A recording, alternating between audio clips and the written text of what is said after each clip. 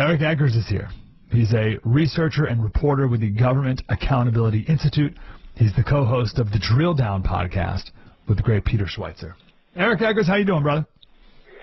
So to be clear, that my role to come on, if the last hour was spent encouraging people, am I now to do the opposite? Yes, that's exactly right. You are going to crash us back down to earth and swat us with some reality of how easy it is, maybe, to cheat. Well, I don't know. We'll see. We'll see if you if we think it's easy to do this or not, and if they would ever stoop to such a low, Eric. you don't. Yeah. You think people would? Absolutely they would. I mean, I actually wrote a book in 2018 called Fraud: How the Left Plans to Steal the Next Election. And that was, obviously before COVID. But what my book detailed, again, 6 years ago, is the vulnerabilities that exist in America's election system, things like bloated voter rolls, the problems with absentee ballots, people who are motivated to cheat, and just a complete lack of safeguards that exist for people that do want to try to manipulate and undermine election integrity. And then, of course, COVID happened, and all of the ways that are the weakest in which we cast ballots were the ways in which we cast the most ballots. And rather than be honest and say, hey, maybe we have some legitimate problems, we were told that it was the most safe and secure election in American history. And then a lot of those problems have sort of now been baked into the system. And so, yes, unfortunately, while the Republican National Commission, they've hired a lot of different people, we've got more lawyers. They say they're on it like never before, but there's lots of problems that continue to exist. And all you can hope is that by being honest about it ahead of time, then maybe there's more oversight. And so some of these problems can be caught beforehand, as opposed to 3 days after hundreds of thousands of ballots magically appear on election night. It has to be caught before. I do not see any scenario where the day or 3 days or a week after the election, we find something so obvious. Like, it could not be more obvious that there was cheating, and the courts or the state or whoever removes votes and then switches the winner of the race. And that's it. I cannot see that happening. No, I think you're right. And unfortunately, that's where problems like the fact that you have lots of fraudulent names and voter rolls, I think that's one of the biggest things. To me, that's where the focus should be. Because to your point, once a ballot is cast, there is nothing that connects a fraudulent ballot to a fraudulent voter, because the ballot's disconnected, right? So you can say, hey, we believe that, thousands of legal votes were cast, but no one's doing that analysis in real time. All they're focused on is counting the ballots and then declaring the winner and then silencing any dissent, because the threshold after the election is so high that it is almost impossible to do anything about it on the back end, which is why the work that the lawyers are doing on the front end to say, hey, we see hundreds of thousands of fraudulent registrations here. Can we please do something about that? And you have to be willing to fight the claims of racism and voter suppression. I mean, Mike, remember this, right? So 2020 happens. Everyone's like, hey, we had a lot of problems. We don't think that the fact that, tens of thousands of votes popped up overnight in these 5 swing states, and that happens to swing the elections, that doesn't seem ideal. So take some preemptive steps about it. And Georgia, for example, said, okay, well, we're going to pass an election reform bill. We're going to put a couple of safeguards in place because we know we're one of the states that people raise concerns about. So one of the things we're going to do is we're going to say, hey, American elections are supposed to be intentionally sterile. Like, they're supposed to be politically sterile. It's just the voter in the ballot box. We don't want people near them trying to influence them. So we're going to say no political literature anywhere within 500 yards of the polling place. That's the way it's supposed to be, and that's the way it's going to be now. People lost their minds. They made the Major League Baseball All-Star Game move from Atlanta. They tried to get Coca-Cola and Delta to leave Georgia because it was so racist to consider that we have to have intentionally politically sterile environments for elections. People couldn't have it. So, that's the atmosphere that this conversation is taking place in. And it's, just like summer of 2020, it's like one of those, people are just looting because this is what we're doing. 2021, we're just going to move the Major League Baseball game because, of course. But, in hindsight, you're like, no, that's ridiculous. But it's the thing that happened, and that's how we do elections. Yeah, I remember, was this the whole Joe Biden calling it Jim Eagle? Because it's even worse than Jim Crow. It's Jim Crow 2.0. It's Jim Eagle. But and I remember the hit. So you had you brought up the no campaign literature. I remember the spin of, in Georgia they won't let you drink water while standing in line. You're like, what? No, all it says is like a campaign can't pass out food and drink while you're standing in line within a certain distance. Like, you can bring your own water. You could, heaven forbid, hydrate before you get there. The polling station itself can hand out or leave water. You just can't have the Kamala campaign handing out bottles of water with their name on it. But it turned into that you're not allowed to drink water while you die standing in line for hours and hours.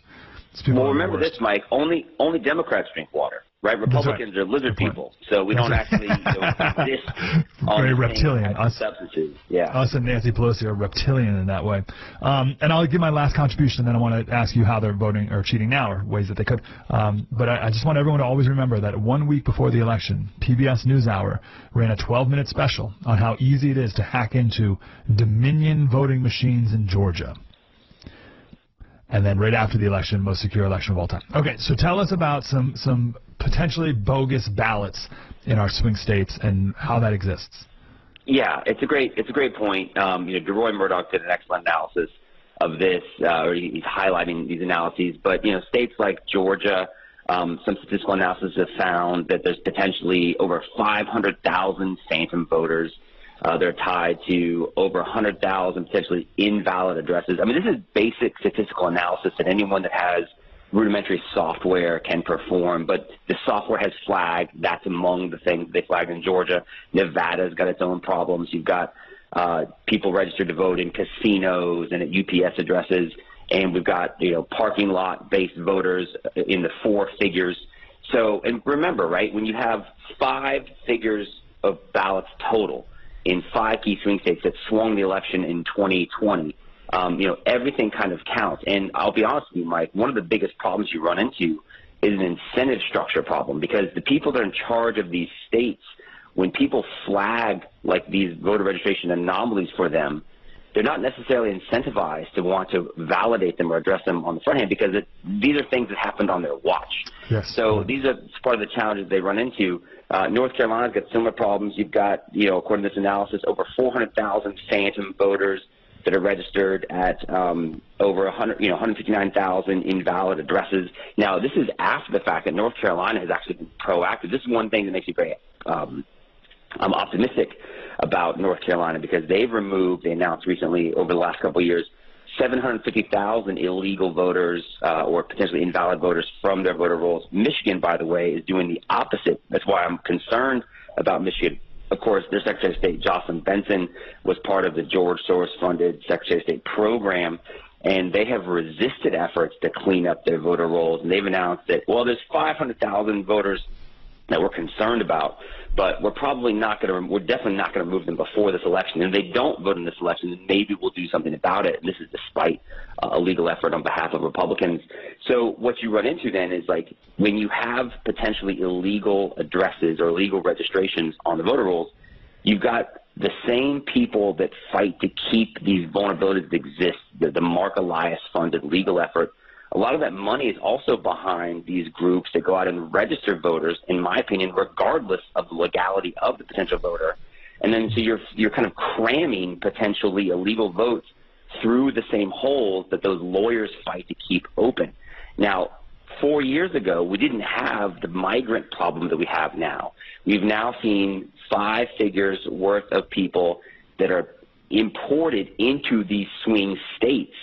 So I think there's a very real concern that people are going from the border to the ballot box. And actually at the Government Accountability Institute, where I work with, as you noted, the great Peter Schweizer, we have a new report on election integrity that highlights exactly what some of these vulnerabilities are, in terms of the voter roll bloat. This, by the way, Mike, is not something that only conservatives talk about. There was a 2012 Supreme Court case in which the Supreme Court cited Pew Center statistics that said 1 in 8 voter registrations in this country are wrong or flawed in some way. So, and this, there's lots of reasons for this, including administrative neglect. It's not necessarily all intentional, but it's absolutely something that can be exploited by bad actors. And when you consider what's perceived to be the unique and historic existential threat that is Donald Trump, there's not a motive problem on the left to manipulate the outcome election in whatever way they see fit. Well said. Eric Eggers, he is at the Government Accountability Institute. So walk us through one of these illegal aliens who came into America a couple of years ago. So he's had this person's had plenty of time to get a driver's license or whatever. How does that person potentially, how is a ballot potentially dropped off in that person's name since they've been here? How does that work? Yes. Well, have you heard of a ballot box? Sure. Or a ballot harvester? So, I mean, it's as simple as that. All it takes is somebody being registered to vote, a lack of verification. I mean, the state of Nevada, for example, has already admitted that they have over 3,000 non-citizen votes that have been cast in the last 4 years. And they've done a reactive kind of scrubbing of the voter rolls, and they went back and found these people on the ballot and said, oh, okay, well, I guess we should take this person off. And it turns out they voted, and that's not necessarily something they're going to highlight as, oh, sorry, we messed up. The state of Arizona recently said that their default, if you don't provide a proof of citizenship, their default is to only let them vote in federal elections. And they had over 6 figures worth of voters with that status. And the reason why they went back and did that analysis is actually somebody who wasn't a citizen that was registered to vote. So it's as simple as somebody that's not a citizen gets registered to vote. The default assumption is that you are a citizen. They don't make you provide a proof of citizenship when you get registered to vote. It's up to the immigrant to go back sometimes if they're illegally or erroneously registered to vote and say, oh, no, please take me off. Because if you're an immigrant that wants to become a citizen and you do cast a ballot, it's fatal. I mean, it's a capital offense. And so we've seen people, well-meaning migrants, deported because they've committed, in their opinion, the accidental sin of casting the ballot. But they get caught up in these political machines. So it's as simple as, to your original question, you get registered to vote by one of these many get-out-the-vote efforts, and then someone will then take a ballot in the ballot harvesting era. They can request a ballot on your behalf. They then take you the ballot. They help you fill it out. And then in many states, you're now allowed to take that ballot and go deliver it on this person's behalf. So it's much easier, unfortunately, than people want to believe. So, by the way, I'm looking up that story about the 3,000 in Nevada. And the first story that popped up was the New York Times. Republicans seize on false theories about immigrant voting. So this is you seizing right now, Eric. So an immigrant comes. I just want to make sure we get this right. And the immigrant legally, let's say an illegal immigrant comes.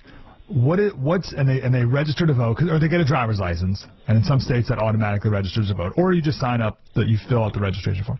What safeguard is put in place in any of these steps along the way that at least they're trying to prevent this person from voting illegally? Whether it works or not, we can chat about. But are there any safeguard attempts? Yeah, those would be our good friends at the DMV.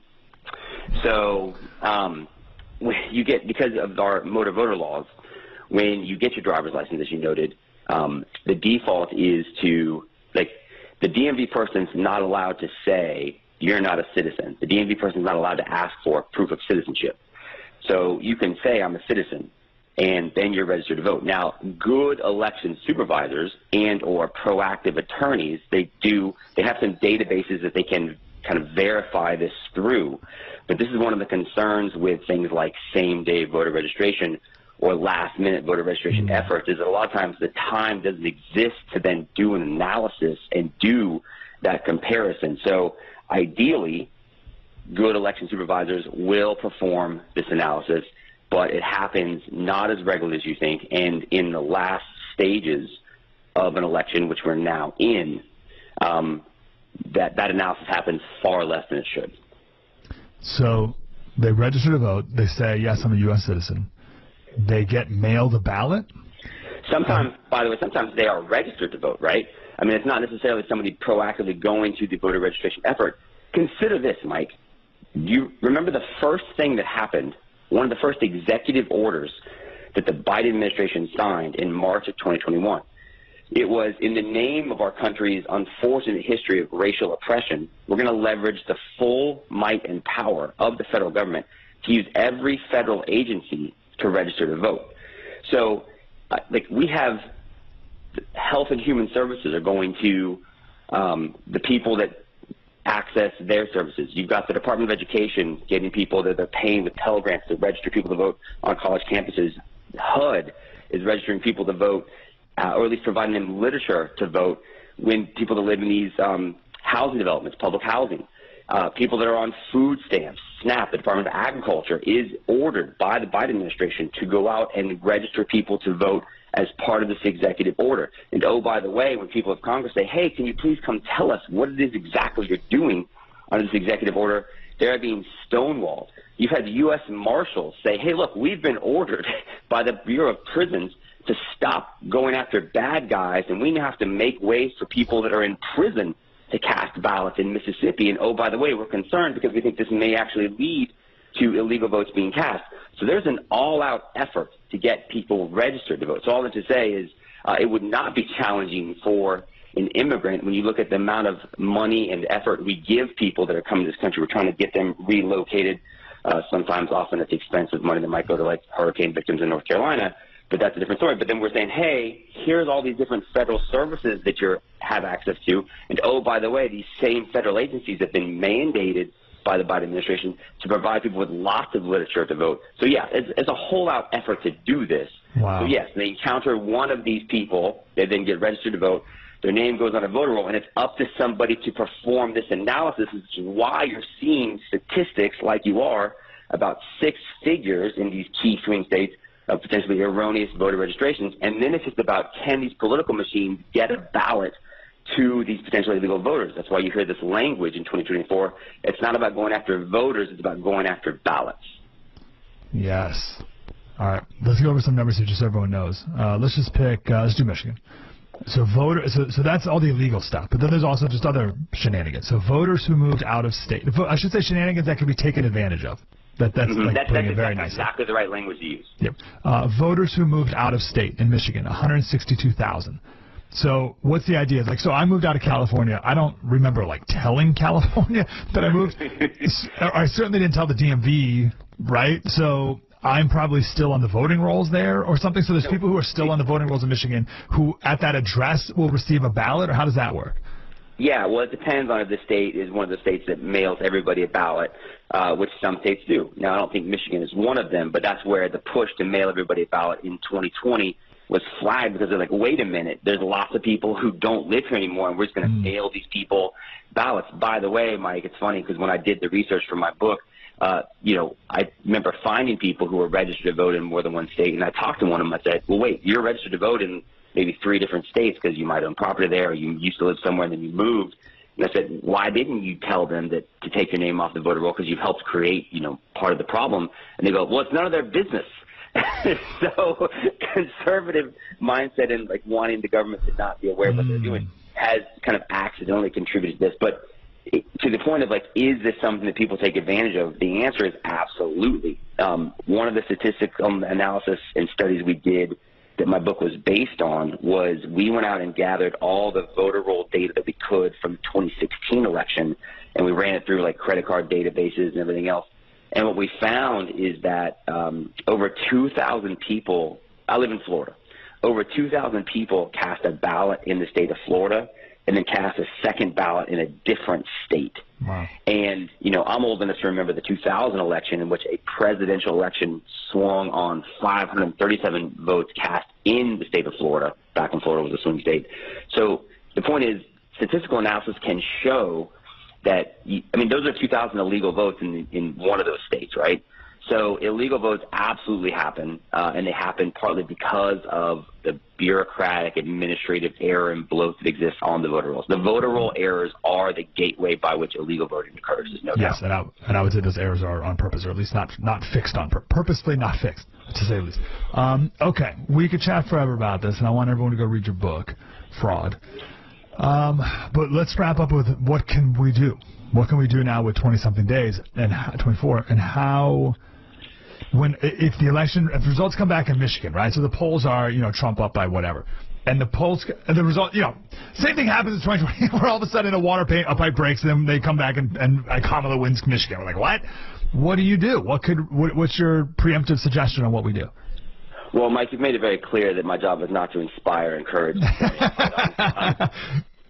you've made it very clear that I'm like the emotional heroine for your audience. So I want everybody to kind of just like, it's like a big audio. I think that, look, I think just being able to be honest about the conversation is step one. Because remember what happened in 2020. You know, you could raise issues on the front end, and then the election happens, and all those votes came in, and then big tech like shut everything down, and we were told that this was the safest and most accurate and most secure election in American history. By the way, by the same people that told us that Joe Biden was cognitively like at his peak.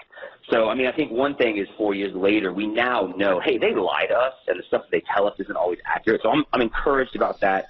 I'm encouraged about the fact that because there is free speech on platforms like Twitter and X, that people are able to raise issues proactively. I do believe that Republican election officials, they've learned a lesson from 4 years ago. Number one, they're going to play by whatever the rules appear to be. But number two, the fact that we're even having a conversation in October and you're seeing people take administrative errors like these voter rolls seriously, I think is a big deal. So I do think that those are reasons to be encouraged. And the fact that they've proactively, I mean, these lawyers have sued to try to get, I mean, they've identified the problems on these voter rolls and they've addressed it with these states. The fact that North Carolina has been proactive, even with a Democrat governor, by the way, I think is encouraging. So I do think this is a problem people know about, and they have tried their best to address on the front end. Well, we've only had 4 years, so we should run, but we can maybe talk about this another day. I don't want to catch you off guard either, but the other day we did a segment on votefromabroad.org, and this bill that was passed in 1986, and they make it seem as if it's for service members who are deployed overseas, and it is that, but there's like 7 different groups of people, like people in the military and their family members and people who work for the Department of Defense and the U.S. Merchant Marines. And then the last group is, and every other U.S. citizen abroad. Like, well, hold on. And the Democrats announced that they are spending 6 figures to register people who don't live here anymore. So I went through the process on votefromabroad.org, absentee ballots for U.S. citizens abroad. Votefromabroad.org, and you fill out all the information, and it says, you know, your most recent address in America. So I just made up some address in Pennsylvania, and it automatically fills out the form of Bucks County, Pennsylvania, which I just made up, and fills it all out for you. And then it says, do you want a ballot? And you can get it by email, and in 31 states you can vote online. And I did the whole process until the very end where you had to sign your name, and it said, you know, under perjury or whatever. And I know that they would arrest me if I continued to press send. But how about that? And the Democrats say there's 9 million people living abroad, citizens living abroad. I saw some other analysis that was like 2.5 million. But still, 2.5 million citizens living abroad. What are the rules for that? No, it's a great question. And I think, look, I mean, we are a third world country when it comes to election technology, right?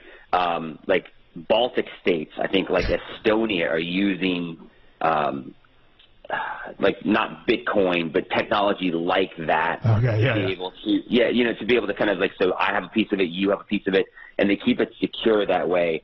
Our answer to that is, well, we don't have one big federal database that you can hack because it's decentralized in terms of its 50 states as laboratories of democracy. But when you look at the technology that we use, and you look at the fact that, like you just said, think about the story you said about what PBS ran the special on 10 days before the election. And there are stories where they have like hackathons where 10-year-old kids go out to Nevada and they hack these election databases, and it's like, oh, look what they did. So there remain lots of different vulnerabilities overseas and domestically. And so I think, look, you kind of and to me, the biggest crime of what the last 4 years is after January 6th, anyone that wants to just have an honest conversation about the vulnerabilities so that we might be able to protect them and shore them up so that we can have as much confidence as possible in our democratic outcomes. Anybody that raises those questions was now labeled a traitor and treasonous in the wake of January 6th. When I actually think it's maybe one of the most patriotic things you can do to say, hey, look, here's a problem we have. What are the solutions? And so I think what you just did is highlight something that's a very real vulnerability. Congratulations on not admitting to a felony on that video. I told the story once, and someone was like, "Did you commit a felony?" I was like, "No, I stopped right before." But listen, I'm not a lawyer, but maybe that's not a story I was leading with at 7 o'clock hour. Listen, if I believe this is an existential threat to win, then I would be inclined to vote. Or I should say, if I was a Democrat who thought, because I know the story of Douglas Mackey, and I know that even years later they would come back and get me if I dare lie on that form. Eric, where do you want to send people we can learn more about this? Yeah, if you guys want to go to thedrilldown.com, that's the website where we do our podcast with Peter Schweizer, and that's the website where our election risks report is now live and published. You can read about that. And, yeah, if you just Google Eric Eggers fraud, which is not a phrase I love to say, but, yeah. But yeah, that's great. You can check out my book, Fraud, How the Left Plans to Steal the Next Election, which came out. Yeah, that's great. Unfortunately, my publisher would love it. Yeah, you're the one who called it that. And you, now when people search your name, those are the three, Eric, Eggers, and fraud, are the three that pop together. What a bummer. Yeah, it's a good thing I'm married, because it would be a real problem if I was, had a dating profile on. Eric Eggers, giant fraud. Eric _ Eggers on Twitter. Thedrilldown.com is the website. Eric, good to talk to you, brother. Hey, thanks, Mike. Appreciate it, man.